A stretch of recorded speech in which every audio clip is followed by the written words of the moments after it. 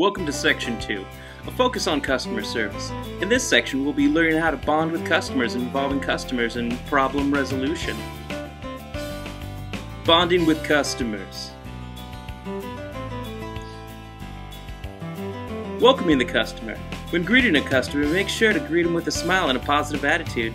Greet them with warm, friendly words and be mindful of your body language. Provide an exceptional customer service. Give them what they want, within reason of course, in a quick, friendly manner. If you are for any reason unable to find or help them with the request, make sure you can find what they're looking for, i.e. call around to other businesses, make a special order for them, or take an online look to help them with their question. Care and concern for your customers. When providing customer service, make sure to ask questions. Make sure your customer is getting what they want. Are you finding everything alright? Is everything suiting your needs?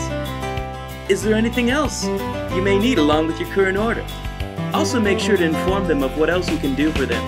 Can we wrap that up for you if you'd like? Feel free to return this if it does not perform to your satisfaction.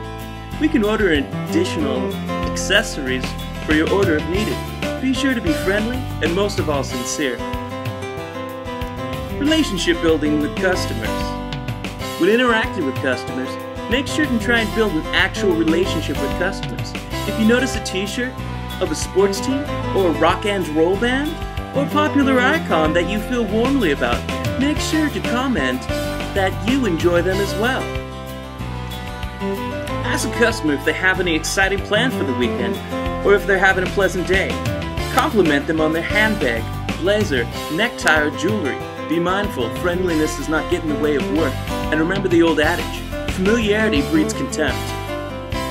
Getting the customer to return. And remember, always remind customers to return for business again.